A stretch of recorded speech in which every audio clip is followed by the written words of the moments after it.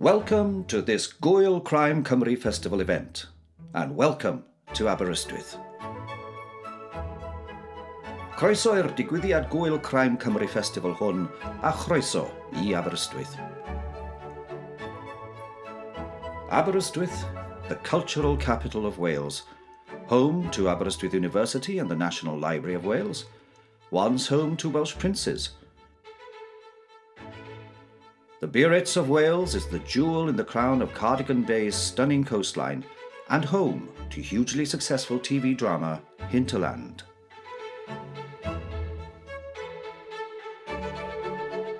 And now, the streets that have become familiar to fictional D.I. Mathias's many fans are getting ready to welcome celebrities from the worlds of crime fiction and crime drama.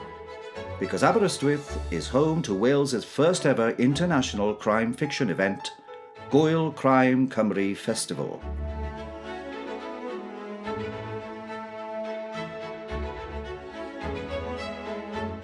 During the early May bank holiday weekend of 2022, Aber, as the town is affectionately known, will play host to a multitude of events that will offer something for every fan of crime fiction and drama. Internationally successful authors will entertain and meet readers in historic buildings. Pub quizzes will bring together authors and readers. Writing workshops, meet the agent sessions, and informal readings will help encourage and develop new writing talent. And in sparkling celebration of new Welsh talent, a champagne reception for Crime Cymru's first crime novel competition winners.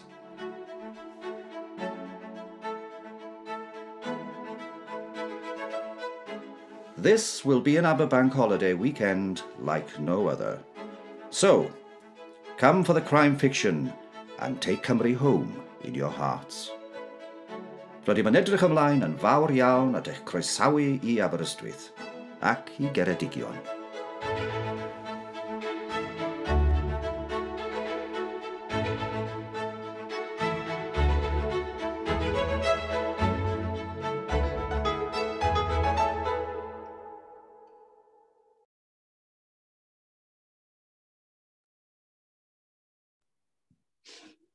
Prynhawn da, croeso.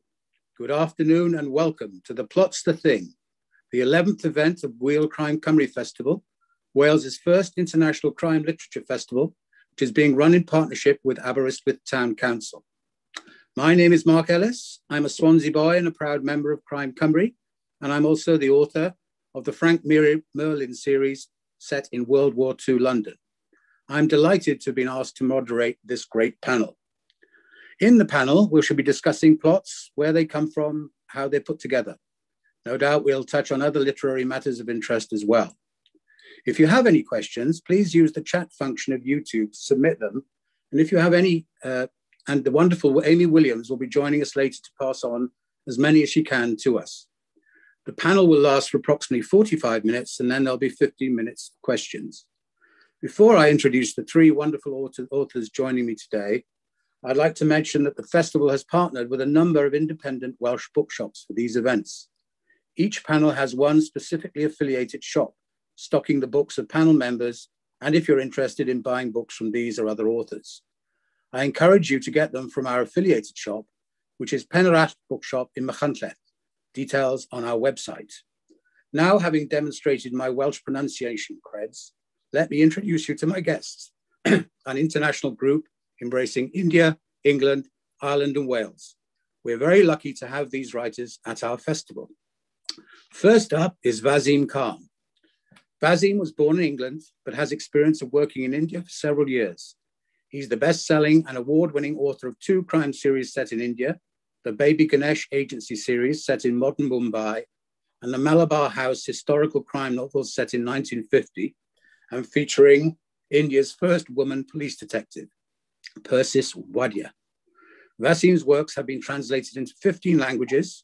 A new Persis Wadia novel, The Dying Day, will be published this summer. Welcome, Vaseem. Hi, Mark. Hi, everyone. Hi, great to have you with us. Oh, great to be here. I've just got a frog in my throat, so excuse me. You'll notice it's the right sort of cup. Second up is R.G. Adams. R.G. Adams is the pseudonym of a former social worker. Hi, Robin. Hi. With 30 years of experience across all areas of social services. She lives with her family in South Wales. Her debut novel, Allegation, about the investigation of a case of historical sexual abuse, was published earlier this year by River Run, and a second is in the pipeline. Allegation has been optioned for TV by Red and Black Films. Welcome again, Robin. Hello, hi. Third, and finally, Sam Blake. Sam has written a number of best-selling crime novels. Hi, Sam. Including a series featuring Irish detective Kathy Connolly. Her novel, Keep Your Eyes on Me, went to the top of the crime charts in 2020, and her latest novel, The Dark Room, has also been flying high. She also, in another guise, runs the literary website writing.ie. Originally from Hertfordshire, she now lives with her family in County Wicklow, Ireland. Welcome, Sam. Hi, thank you for having me. Delighted to be here. It's a pleasure. Okie doke. Before we get down to the nitty-gritty of plot creation, could I ask you each to say a little bit about your work and your latest novels, the so-called elevator pitch? Sam, why don't you go first? Oh, you rotter. So The Dark Room is set in West Cork. It is set in a country house hotel called Hare's Landing. And essentially it's a story about two women who meet in Hare's Landing to investigate a mystery. In fact, one of them, Caroline Kelly, has come over from New York. She's struggling in work and she just needs a break. So she's come for a holiday, but she gets sucked into the mysteries that the house has of its own.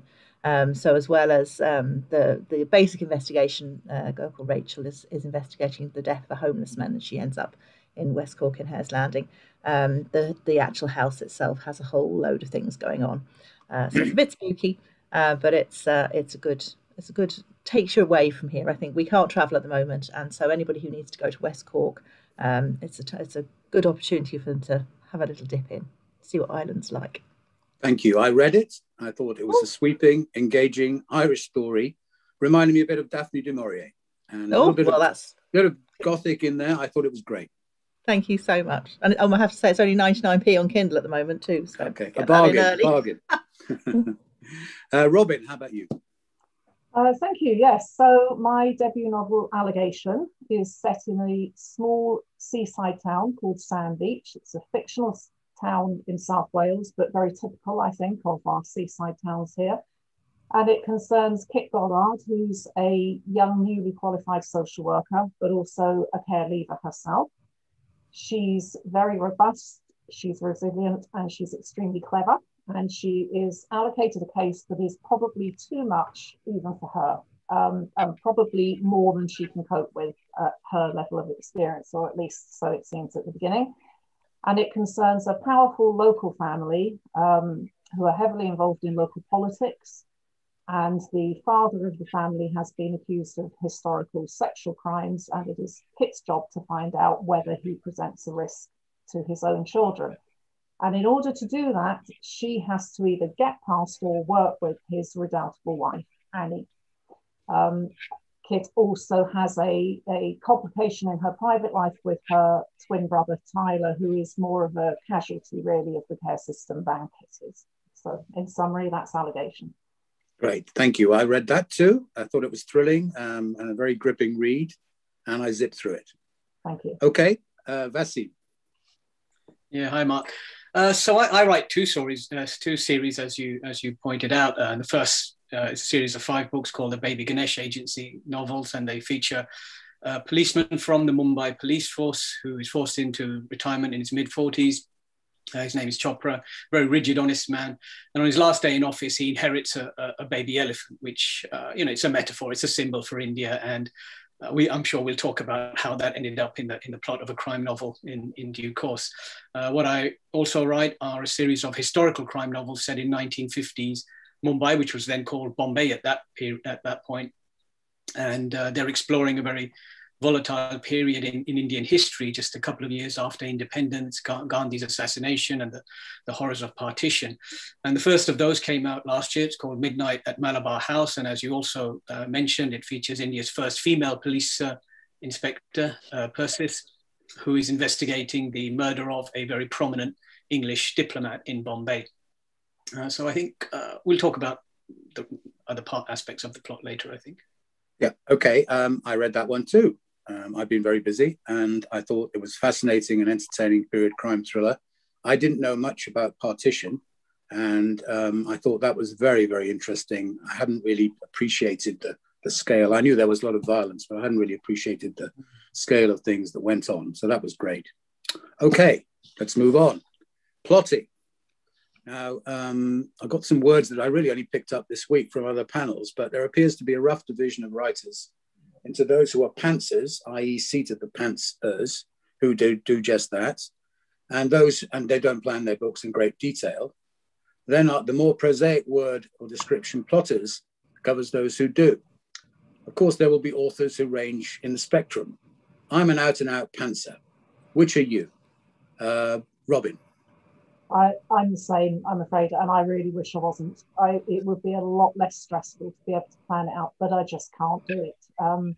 I wrote Allegation actually as part of an MPhil in writing at the University of South Wales, and I can remember one of my tutors saying to me, what you really need to do is you need to sit down and you need to put together a character wheel, and you need to work out what colour tie would he wear and would he drink gin and tonic.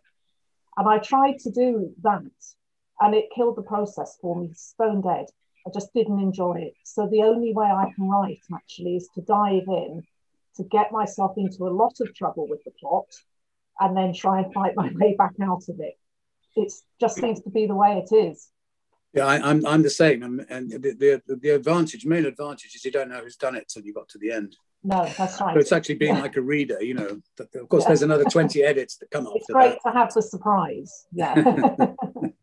Vaseem. Well, I'm the exact opposite to Robin. You know, I wrote 7 novels over 20 odd years that were not published, and I've written 7 since. So after all of that time, I think the one thing that I have learned is that having a really detailed plan makes the process of writing a crime novel so much, not just easier, but less stressful. And, you know, there are various things that I'm sure we'll discuss about how you go about doing that. But for me, I mean, I'm quite detailed. Start with the murder usually and work your way back, seed in some red herrings.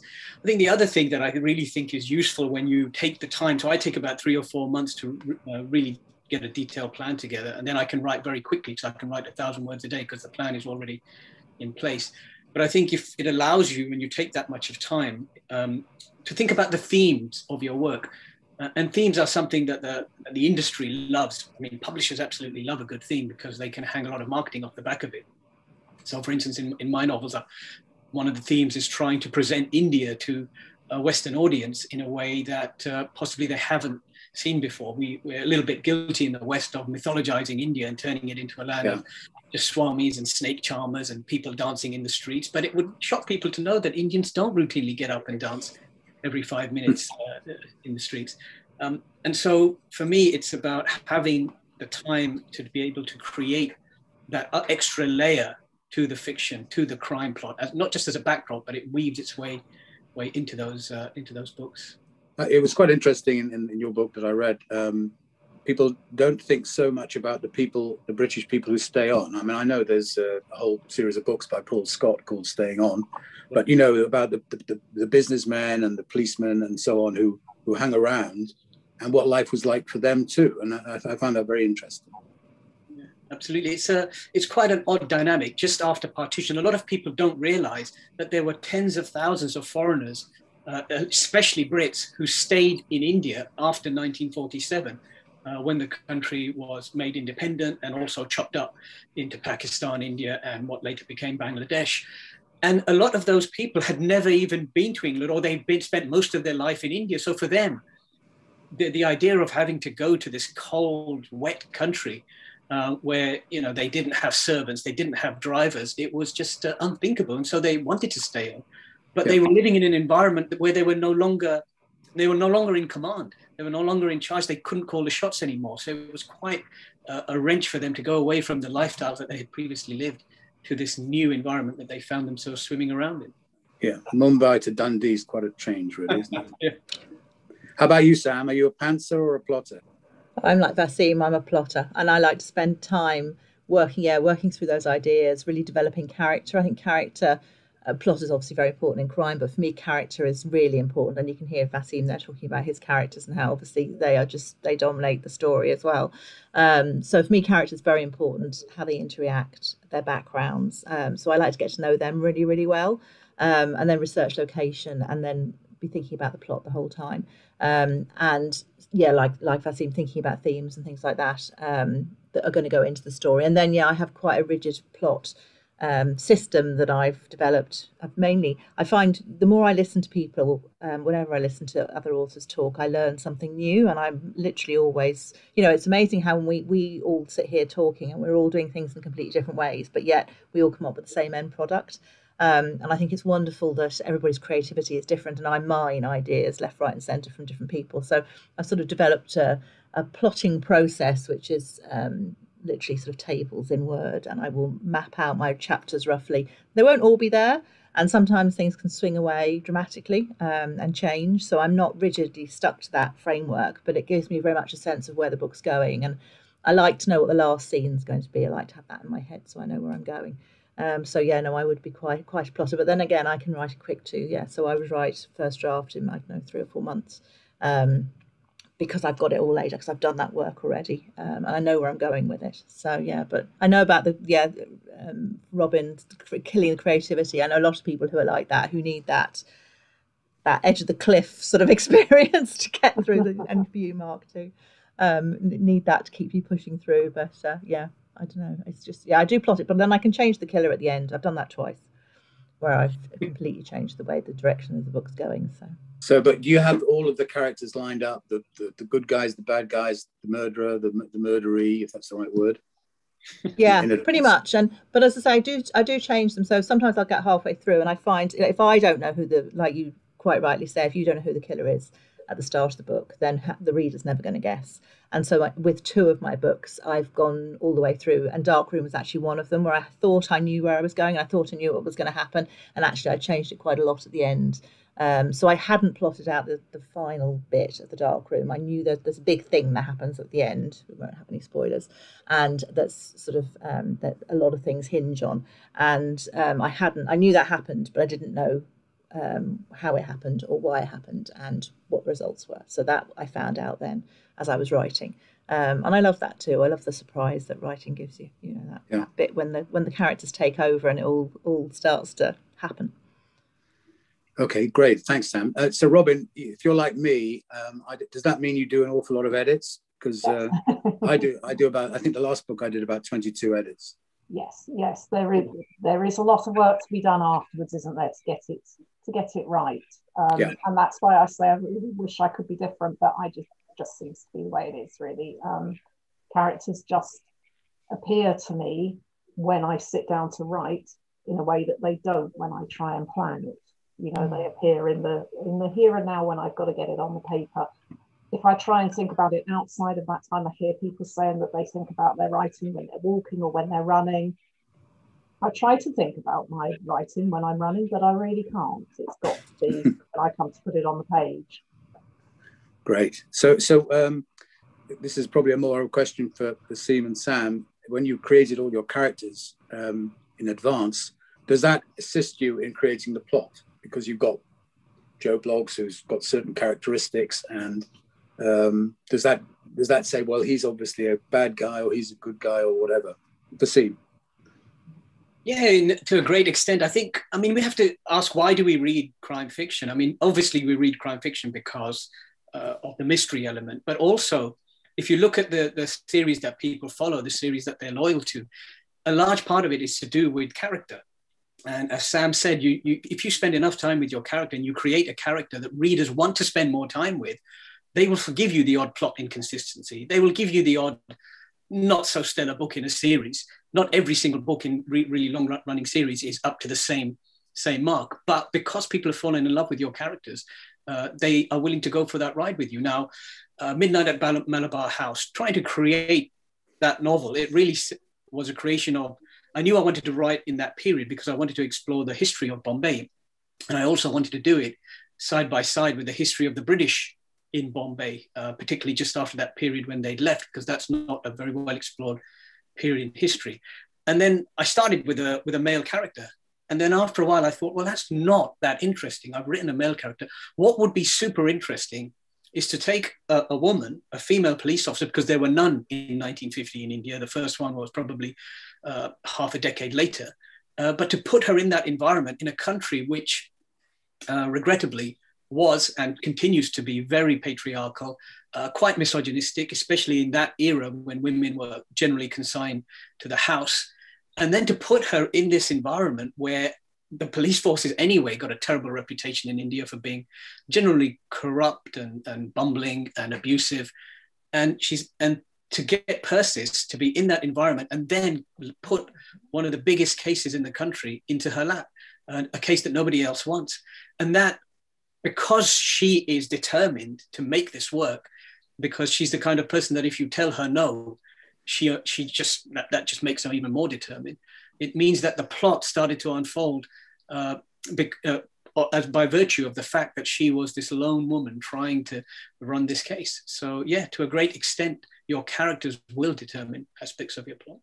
And did you manage to find out anything in detail about the real first female detective, or was it just relatively easy? There's some great stories of the first female pioneers in India, and the first policewoman, she did go on to become a senior officer, but that was almost by 1970. The best story was a woman who married into a family of aviators, and because they had 8 aviators in the family and she took an interest, they decided to give her, I think it was something like 10 hours worth of flying lessons. And then they put her in this Gypsy Moth plane and said, go on, off you go, fly this plane. And luckily she didn't crash it. She became India's first licensed female pilot. And it's got this amazing picture of her in a sari flying this thing with one of those big old star aviator caps. And fantastic. Yeah. So Sam, in the dark room, when you were putting together the plot, which came first, the house or the 2 strong female characters, or the dog? Well, actually, it was a very strange experience. I was finishing another book, which I thought was going to be the book after Keep Your Eyes on Me. So I've written the 3 police procedurals, which are a series, and then the 2 standalones.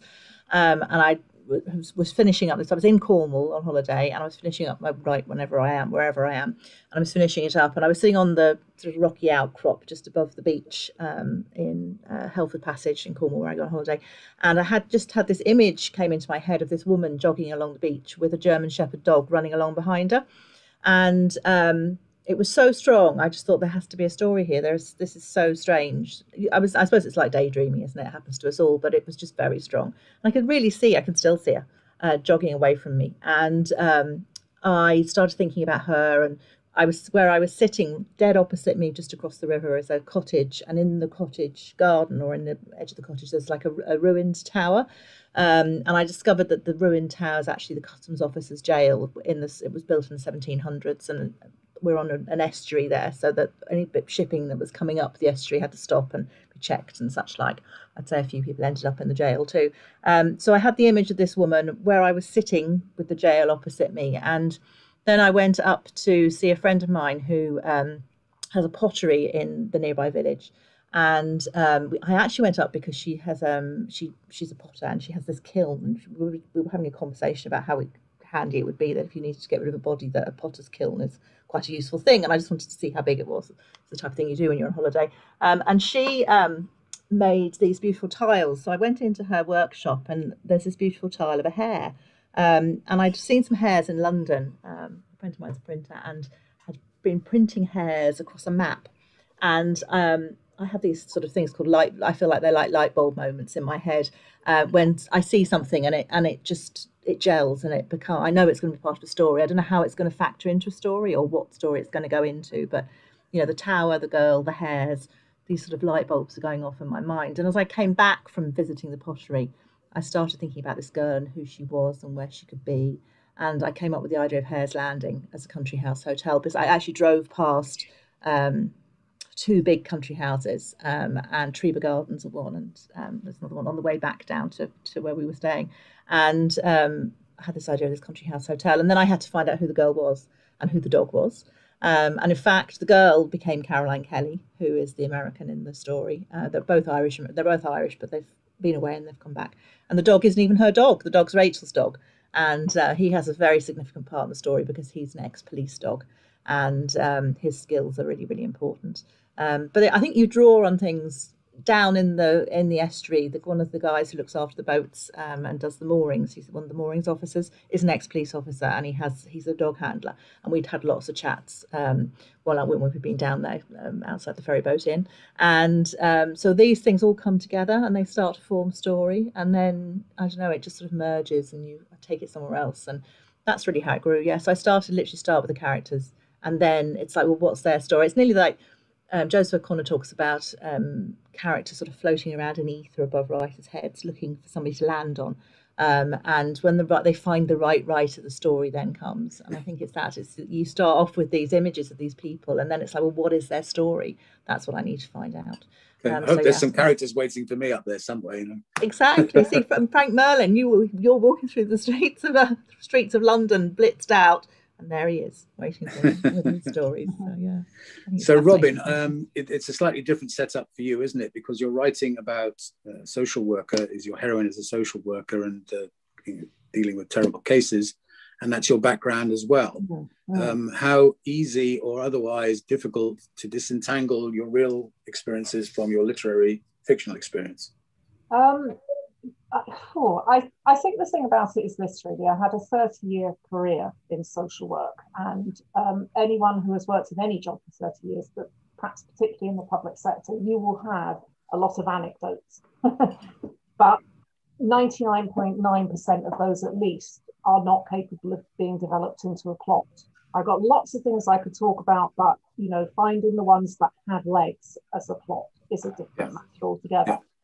So, but again, I mean, this is the biggest example of being a pantser, okay? And I'm not like this in any other part of my life, but strangely, I'm in this. I was about to start this course at the University of South Wales. It got to the month before. The way the course is structured is that you contribute your writing, and your cohorts on the course read it in advance, and you all get together and you workshop it, and that's how the course works. And it got to the month before, and I hadn't produced anything for the very first workshop, and I hadn't thought of anything either. And I sat down and I thought, what am I going to write about? And this is the story that was there. And I should say, and people vary about this, and this is in no way critical of what anybody else might do, but this is just me. The situation that I put Kit Goddard into is one I have seen many times, but these are not disguised cases. These are not actual cases that I've dealt with and I've just changed the person's hair colour, or I've made their son or daughter or anything like that. For me, that wouldn't be acceptable as a social worker. I have to be able to look people in the eye and know that I'm not putting their lives into my book. They are completely fictional. What I'm doing is I'm taking processes and procedures and ways of handling things and problems that crop up, and I'm putting them into a fictional setting. So that's how it works for me. And that does mean after 30 years that I do have quite a lot of material that I can draw on. And some of doing this for me was suddenly realizing that we don't see a lot of social workers in fiction. We rarely see them on the television. When we do, the portrayal of them is always really completely wrong. Never is anything like the actual job or the way that social work is, really. And I realized the potential of it, because actually, as a social worker, you go into people in the most intimate way and you go into the most dramatic situations, and nobody was really writing that. And I saw that as an opportunity, really, and so that's what I did. And the hope is that Kit Goddard will become a series, and so far the first book has, I'm gratified to say, been received very well, and one of the nicest things about it has been people saying, I want to see more of her. People have taken to her as a character, and they want to see her being put into other situations. So, hopefully that's what will continue to happen. Yeah, I mean, I think, don't take this the wrong way, but before I looked at your book and it said it's about a social worker, one doesn't necessarily think, my God, this is going to be a really thrilling book. And it was fantastically thrilling. And the characters I thought were terribly convincing. I have a particular soft spot for Vernon Griffiths, so I hope he can recover from his heart attack. Oh, I don't want to do any spoilers there, sorry. But I loved him, and I bet you there's a real Vernon Griffiths somewhere. Well, but not really. I mean, I would love to say I should tell the people who don't know that Vernon is Kit's boss, and he is Well, he's quite a personality, really, isn't he? He's a sort of, I suppose you'd say, he's a no-nonsense personality. Would that be how you describe him, Mark? What about him would you with a good appetite? He's got a good appetite, yeah, which will maybe the death of him. We'll see. Yeah. Yes, and there is comedy that comes from that. Yes, very which good. is perhaps Yes, the other thing that you don't necessarily associate with social work. But I mean, in actual fact, again, anybody who works in the public sector will know that in order to survive it, you have to have a considerable sense of humour. You have to have some kind of release. So that was important to me as well, that the book should be funny, and I hope it's appropriately funny, even though obviously the other side of it is very serious. Yeah. This is probably not a question so much for you, but for Sam and Vaseem. Have you ever written a book and plotted everything out and written it and then junked it and restarted? Vaseem, have you? Well, I mean, I wrote 7 books that never got anywhere. I mean, do they count? Look, I think as time goes by, there's a wonderful quote from Terry Pratchett, I was a huge fan of the Discworld when I was young. That was one of the earliest crap novels that I wrote that didn't go anywhere, comic, sci-fi, fantasy. He said that inspiration is sleeting through the universe, waiting for someone's brain to pop into. It's kind of like that's like characters, isn't it? Yeah, exactly. So I'm one of those people who are constantly hit with these, what I start off by thinking are brilliant ideas, and then I'll, start thinking about it. And, I could write 10 different novels, but as you go through your career and you work with editors and, you have a modicum of success, and your books are read quite widely, and people start to get back to you about what they liked about your previous books, you begin to temper yourself, and then you start to select the ideas that you're working with.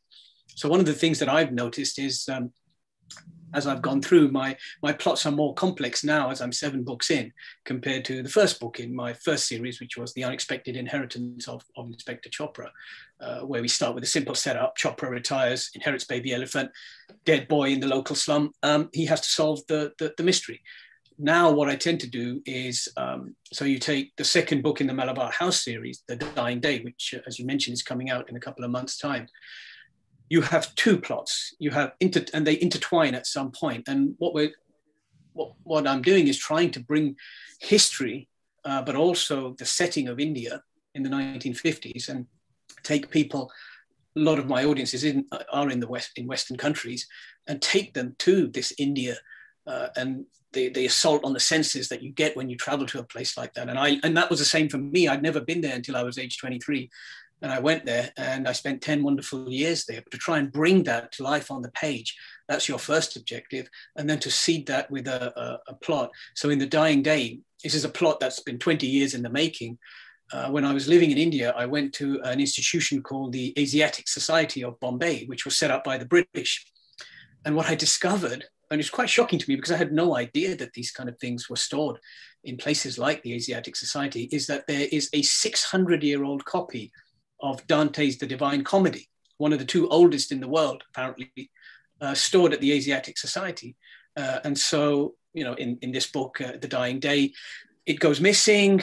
Persis is called in to try and find this national treasure. I mean, it was a manuscript that Mussolini once offered $1 million to buy, but the Indian government turned him down.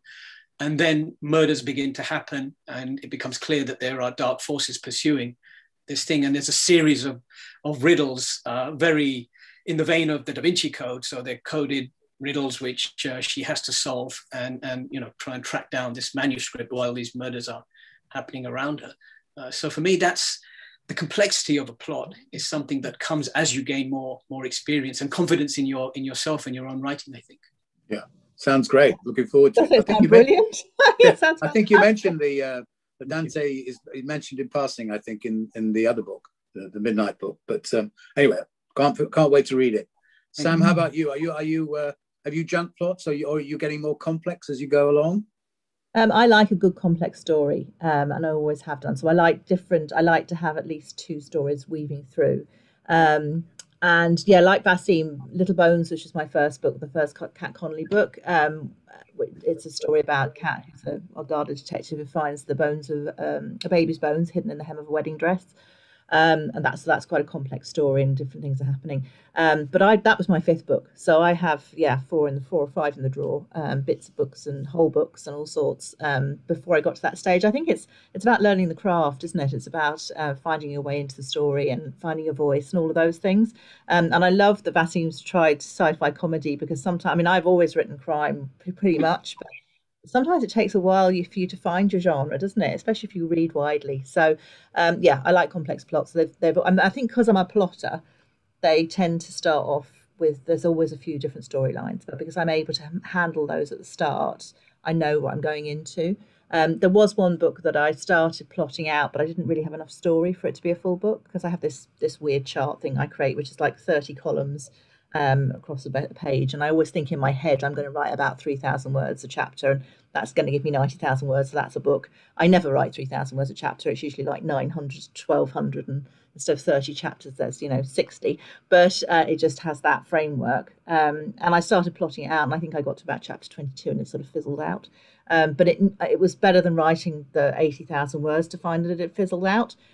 So I was able to then say, well, no, this is not going to work. I'm going to park this and move on to something else. So yeah, I have. Okay. And I've written a spare book. The book when I was writing, when I got the idea for the Dark Room, and I felt it would be a better follow-up to keep your eyes on me.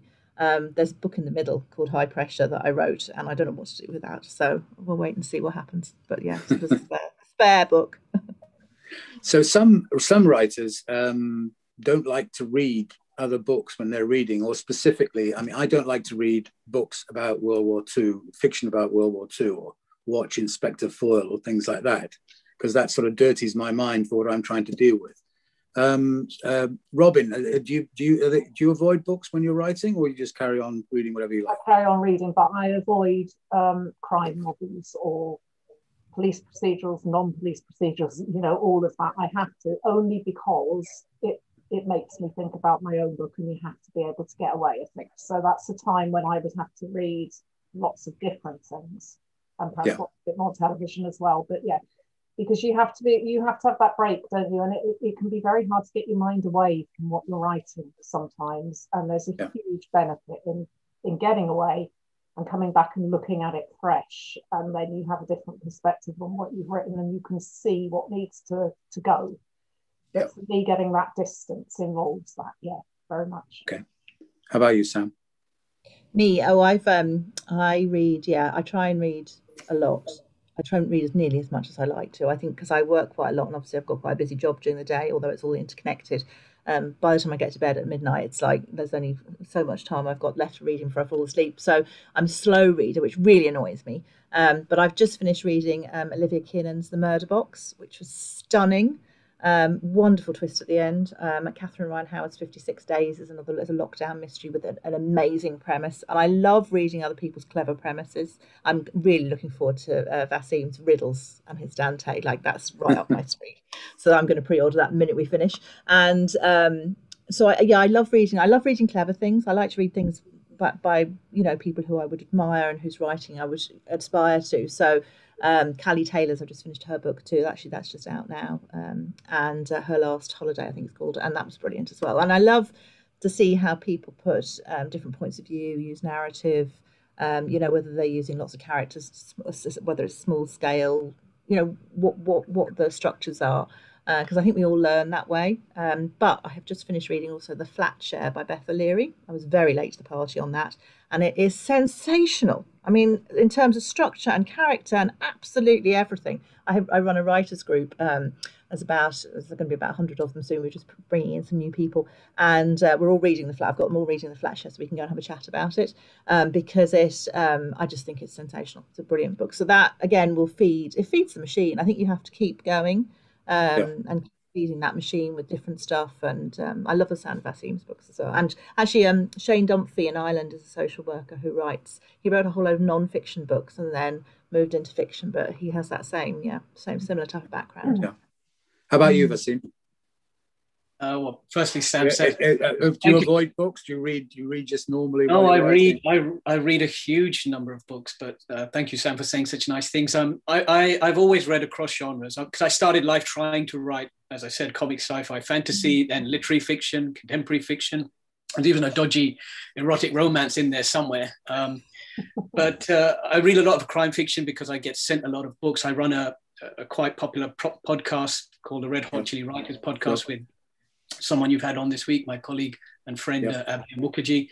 And, we interview a lot of well-known and aspiring debut crime writers. And so we get sent a lot of books to read anyway. But you mentioned the flat share. I read a lot of contemporary uplit, which is, it makes you feel good. There's always something that goes down, but it arcs up towards the end of those books. I love that particular genre. I read.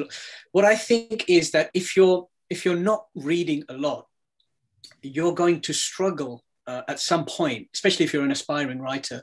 You're going to struggle to understand what's the level of what's out there to get published.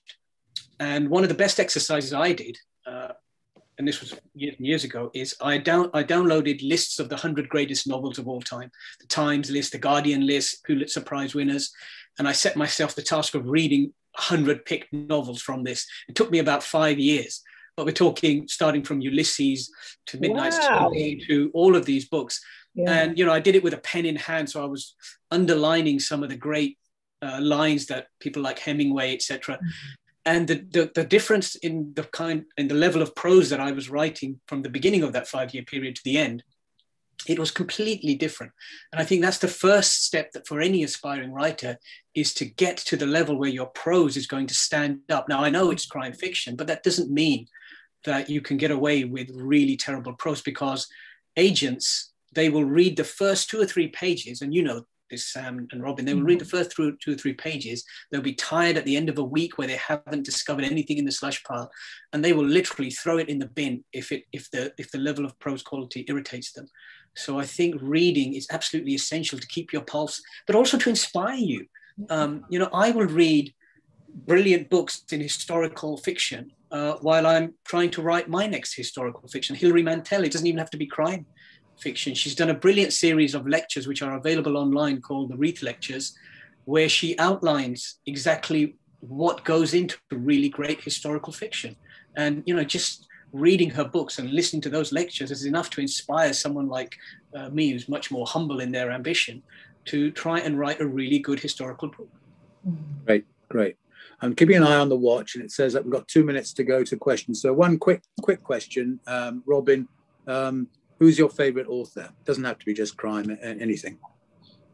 I'm going to go for crime though, and I'm going to go for Sarah Paretsky. The Ivor Shawsky novels, which originally interested me in the genre, really. Yeah, Kathleen Turner played it, I think. Yes, that's right. Yeah. Sam. I don't have a favourite at the moment. Well, I mean, I love Daphne du Maurier, Rebecca. That's my favourite book of all time. And I could read that over and over and over again, like Vaseem reading just learning how things go together.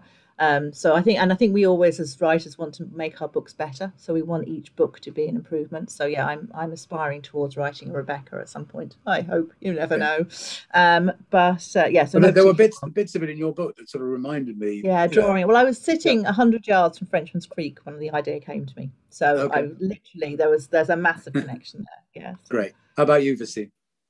Well, if it's crime fiction, it's Michael Connolly, who writes the Harry Bosch book. Yeah, fantastic. I agree with that. Fiction. If it's literary fiction, it's Salman Rushdie, because I love his literary work.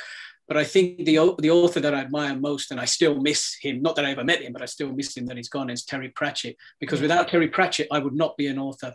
I was reading the Discworld in my teens, and the first crap novel that I wrote that I mentioned, and that I actually completed and sent to agents so I could receive my rejection letters, was that comic sci-fi fantasy, because I read the Discworld and I thought, I can do this better. I could do it better than Terry Pratchett.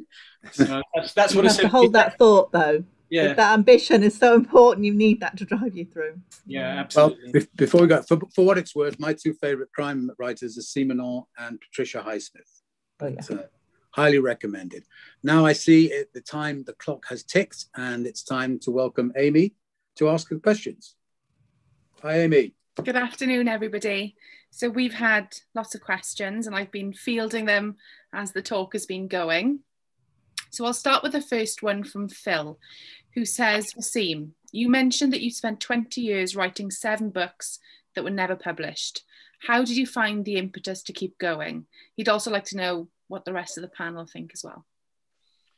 Okay, so I think it is, if you, like me, have wanted to write from a very young age, it's an ambition. So I only had two ambitions. One was to play cricket internationally for England. And because I was even worse at that than I was at writing at the age of 17, that ambition, I still play cricket every week, and I've just come from a cricket match, which I had to abandon halfway to come and do this. Sorry. I think the only way that you can carry on is this. You have to have a desire within you to be a writer. A very famous literary author called John Irving, he wrote The World According to Garp and other books like that. When he was a young writer and he was losing his way and he was getting demoralized because he couldn't get anywhere, he met one of his writing heroes, and that person reoriented him and said to him, John, you've got to stop saying that one day you will be a writer. You are a writer because every day you're creating something and you're writing these books. Now, you may not be successful yet, you may not be published yet, but you are a writer. And if you think like that every morning when you wake up, you will continue to work, you will continue to edit, you will continue to read and inspire yourself. Fantastic. Yeah, Sam? that's brilliant. Brilliant advice. It really is. I think it is you've got to just keep writing. Somebody told me, I was about book 4 or 5, a friend of mine, Sarah Webb, has now written about 30 books. Just keep writing. And that's the only way you get better. You have to keep your eyes on the prize. I mean, it took me 15 years to be an overnight success too. So it's like, you just have to keep going, and you get better and better. Every word you put on the page makes you a better writer. So you keep going. Fantastic. What about you, Robin? Allegation was the first novel that I'd written, really, all the way through. I had half a novel that I'd written before, but that wasn't wasted. That became the subplot of Allegation, actually. So that bit for me wasn't so difficult. But what was difficult for me was the sending out to agents stage, and the number of agents that I sent to before I found my fantastic agent, Letitia Rutherford. And so during that, there was a process of trying to keep the faith a bit. And the only thing I can really say is that I kept going because I didn't know what was going to happen, but I felt like I had finally found what I should be doing, and I'd finally found my passion. And there wasn't any way, having found it, that I could give up on it, really. Brilliant. The next question we have comes from Fiona, and she would like to know, what do Sam and Vaseem think an animal brings to the dynamic of a story? Should we start with you, Sam? Oh yeah, because you've got elephants. I'm thinking, I didn't know what the dog that came into my book came, as I say, with the idea with the girl, and I'd never written an animal in there before, but everybody loves the dog. So how do people relate to your elephant, Vaseem? Well, I mean, the elephant, I get a lot of mail from around the world, and the elephant is the number one query that people have, how is he doing? Make sure nothing bad happens to this elephant. So just to set it in context, I arrived in India and I'd never seen an elephant except in a zoo. But within 5 minutes of leaving Bombay airport, there was this massive great elephant in the middle of this chaotic traffic scene in Bombay. And that stuck with me. So when I got back to the UK and I wanted to put those great memories of India into a book, I was at that stage where I didn't think I was going to get published after 20 odd years of rejection. So I decided to write that book, The Unexpected Inheritance of Inspector Chopra, purely for myself. I put in all the things I like, crime fiction, a murder, a detective who's serious and rigid and honest in a sea of corruption. And then I gave him this baby elephant to look after so that we could unpick more aspects of his very rigid character. And the elephant is it's a symbol, it's a metaphor for India. It's not, it doesn't fly or sing or solve the mysteries or anything like that. But it does allow me to put this little vein of humor throughout the rather darker descriptions of India that I'm showcasing in that series, the Baby Ganesh series. Because India is this interplay of light and dark, where we've got this modern India, which is rich, money's flown in, and cultures are changing to a more westernized, especially in the cities. But you also got legacy India, which is caste prejudice and poverty, and we're seeing now with the pandemic how badly it's hitting especially the poorer regions of India, the imbalance that in society, and Chopra cares about that deeply. And so having that elephant allows me to lighten that when we're talking about the darker aspects. That's really interesting. Sorry, I just say really interesting that it's the book that you needed to write for yourself that was the one that was the breakout. It's when you start writing the only book that you can write, because it's the book that's in you. that makes the difference, and then that becomes the same for me. Yeah, so it's, you have to write until, stop trying to be everybody else and try and be yourself. Absolutely. I can't. You've just made me think of a quote, and I can't remember who said it, but it's better to write for yourself and have no public, than to write for the public and have no self.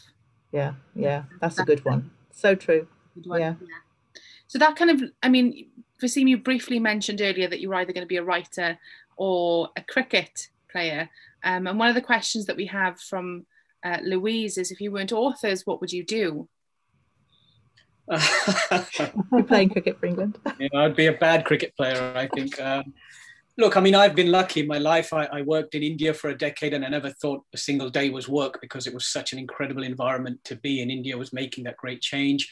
For the last 15 years, I've worked at a university in central London, UCL, in a crime and security department, surrounded by amazing colleagues. And it's great as a crime author to be able to tap into all of that knowledge. I wouldn't change anything about my life, to be honest, because those experiences, some of those experiences that I've had in my life, they are what go into these novels. This is why I'm so passionate about crime writing in general, but obviously my own books are very special to me. The biggest aspect for me of finally being published after 23 years is that by then you're maturer. So the early dreams as a 17-year-old of instant fame and success and fortune and bestseller and all of that and awards, I've ticked all of those boxes. But what means more to me now is the interaction with readers and how they respond to books. And I try and answer all of the letters that I get, the emails, etc. It's hard. It's difficult to find the time to do all of that. But I try that, and I love the interaction. And the last year has been difficult because I go to a lot of events, and it's so nice to be able to mingle with readers afterwards. And Sam, you know this, how pleasing it is just to have a conversation with readers who may criticize your book as well, not just necessarily always like it, but just to have that interaction. What about you, Robin? Well, of course, I was a social worker for 30 years, and that was no accident. It was, although writing is hugely important to me, social work was very challenging and very fulfilling as well. So that would still be my choice if I had my time over. And in a similar way to, as Vaseem just said, that then fed into my fiction at the end of the day. So there wasn't any wrong turn there. I took a particular path and yet still found my way right back to writing, but I certainly don't regret the way that I went to get there. Fantastic. Sam? Well, as well as writing, I always wanted to set up my own business. And so when I started writing and realised I really needed to learn how to do it properly, and there weren't any courses that worked for me. My husband's in the police force, so he worked shifts and I had kids, and that meant babysitters and the whole lot. So I decided I'd set up my own courses. I was working in event management at the time, and I'd come from a marketing background. So that grew, actually. I set up something called Inkwell, and then that just became what I do now. So it grew into a publishing consultancy, which became enormously successful. It turned out a whole load of other people were in exactly the same boat as I was and couldn't do courses and liked what I was doing. And then I set up a website called writing.ie, and now I'm on the board of the Society of Authors, on the board with the Crime Writers Association with Vaseem, just in the door. And that's what I love doing. I love just working with writers. I love working with new writers and helping them, show them what I didn't know. If somebody had been there for me, it would, and the same with Vaseem, it wouldn't have taken you 23 years if you'd had the help. It wouldn't have taken me so long if I had that help that, say, writing.ie can give you now. And getting out there for free is really important to me, that everybody can access it, that the resources are there, and it doesn't matter. I don't have the time and the resources necessarily to do an MFA or a FABER course or any of those types of things. And that, again, is why it takes you time to do these things. But if I can make those things available, that's what I love doing. So I do them both, writing and that. Yeah. Brilliant. The next question that we have is sneakily from me. And it's something that I'm always really interested to hear from authors. And it's kind of based around desert island discs, but it's desert island books. So if you were stuck on a desert island and you could only take 3 books with you, what would they be and why? Oh, goodness. We'll start with you, Vaseem. Silence of the Lambs. So simply because it is a textbook in how to write crime fiction. everything from the characters' names to the fact that the prose is fantastic, to the plot. It's just a perfect crime novel. So that'll definitely go with me.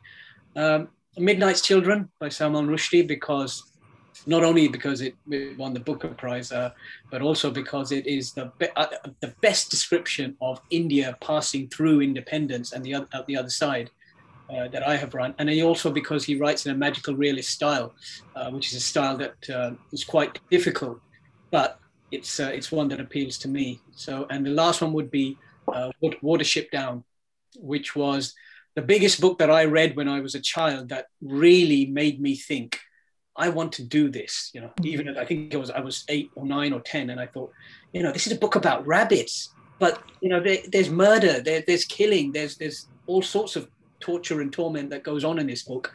This is the kind of book that I think I can write even as a 10-year-old. Yeah, I remember reading that as a child, and my parents just thinking that it was a sweet little book about rabbits, and you know, unknowingly giving me this book, and I think I was actually a little bit traumatized. I was probably a little bit too young, but what a fantastic book. What about you, Sam? What would you take with you? I'd have to take Rebecca, because I just adore it. It's a romance, it's a mystery, it's a crime novel, it's a literary fiction novel. Every time you read it, you see something different. It's fantastic. I would probably take, like Vaseem Watership Down, I would take Elizabeth Gouge's Little White Horse, because that's a book I read as a child, which I can still picture scenes from that book now, and I haven't read it for I don't know how many years. I adore it. And then for the third one, actually, it probably would be a Terry Pratchett. I don't know. I love the Tiffany series, the Tiffany Aiken books. I think there's 4 of them on there, and I read them out loud to my children, and I must have read them all about the whole series twice, because there's 2 children, at least 4 times. And I could read them forever. So you'd have to pack the 3 into a series. I'm sure there's a compendium, is there, of the Tiffany Aiken books, because I love those. Fantastic. And Robin? Oh, I've been tempted by Rebecca and Silence of the Lambs, but I'm going to go unusually for Peyton Place by Grace Metalius, because it's the book which I read probably quite an inappropriately young age, actually, which first interested me in the idea of looking at the underbelly of small town life, which is what I think Allegation ultimately is about. I'm going to go back for any of the Jackson Brodie by Kate Atkinson, any of those. And I'm going to go for anything by Christopher Meredith, who is a Welsh writer who I think is an incredible writer. He wrote Shifts, which is the classic Welsh post-industrial novel, and somewhat under-recognised, and an incredible writer. So those would be my 3. Brilliant. Okay, so we have another question, and this one again is from Louise. And she says that when she's reading or doing her creative writing, she cannot have any noise. Do you write in silence, or do you listen to music? Vaseem? Silence. I mean, I can't stand even the slightest noise if I'm writing. The best part of writing for me is that moment. It might be early in the morning, middle of the night, when you're so immersed in your idea, and your fingers are flying over the keyboard, that the rest of the world has just faded away, and you are literally in your book. You are living your book. You are living through your characters. And I don't think you can achieve that if you've got heavy metal rock and roll going on. And I have a friend who writes that way, which is why I say that. Brilliant. Sam? I'm a mixture. So I would have had, when I was writing the Kat Conley books, I had a soundtrack, which was the Kat Conley, which was like the pop music, because she's about 24, I think, in the books, a lot younger than me. And because I have a very busy life and I tend to write on the move a lot, I literally have to mind time. So I used to travel a lot. It was great. So I'd write in planes and trains and in cafes and wherever, and I'd plug in my earphones, and once I got her soundtrack going, it like blocks out the rest of the noise. It blocks out all the invoices that need doing and the other bits and pieces that you need to be doing when you're running a business. So I found that really useful, but it varies. So I can write in silence too. I'm good with noise. And Robin?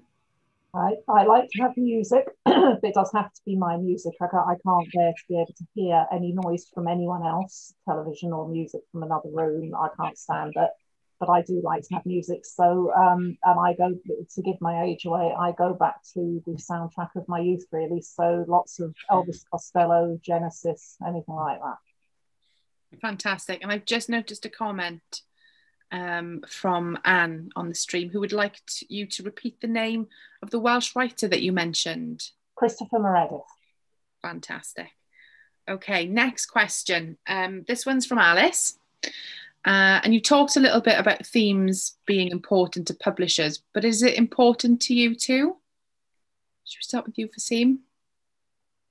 Yes, every book that I write. I mean, one of the reasons that writers, once they get a bit into their careers, want write books is because something's irritating them, something about the world that they live in that they want to comment on. And books are a vehicle, they're a voice for us to be able to do that. You can't really do that when you're just struggling to get published, possibly, because you're flapping in the wind, you're just trying to get a book out there and see if there are any takers. But once you're reasonably established, you do want to look at those themes. And for me, the biggest themes that I want to explore are, one, how do I recreate this Indian society that I saw living there on the streets of a place like Bombay from a relatively privileged position. I still remember the first time that I went to the biggest slum in Asia. It's called the Dharavi slum, and it appears in The Unexpected Inheritance of Inspector Chopra. To see people living 8 to a room, very few medical facilities in the slum, very little hygiene, and yet they would just get on with life. It's just another aspect of day-to-day existence for them. So for me to be able to showcase that as a backdrop to hopefully intriguing crime stories is the kind of overarching theme that I am trying to explore with all of these books, whether they're set in modern India or whether they're set in 1950s India. Sam? Yeah, themes certainly for me in the darkroom are important. I think the more time you have to plan a book, or certainly for me, then the more you can get into that level of thinking of things. So secrets and time are themes in the darkroom, and there are others as well that I can't think of off the top of my head. But yeah, no, I absolutely went through and was thinking about the symbolism and how I was going to reflect that in those themes and how I was going to develop them. It starts off with a homeless man who the story is a story about a documentary director who is investigating why homeless people end up on the street. And that's how we come into the darkroom, and that's the story. He dies, and it's his story that Rachel is trying to explore when she goes to Hare's Landing. He's an Irish background as well, and so there are lots of themes there I wanted to investigate. Yeah, and things that I suppose that have struck me that I was interested in. I was interested in the isolation of a country house and that sense of claustrophobia. There's a lot of rain and there's very poor internet in Hare's Landing, and I wanted to get that sense across of something happening and people being trapped somewhere. So there's a little bit of that too. Brilliant. And finally, Robin? Yes, well, I think because I'm only on my second novel, because the follow-up to Allegation will be out next year, this is something that I'm still developing, really. So yes, and I suppose one of the themes that interests me that I see developing across the Kit Goddard series is the showcasing of the different aspects of Wales.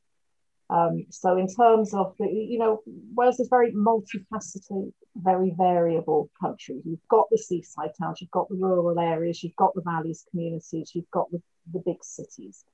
So one of the things I want to do with the series is to explore all of those and to explore lots of aspects of life in Wales, really.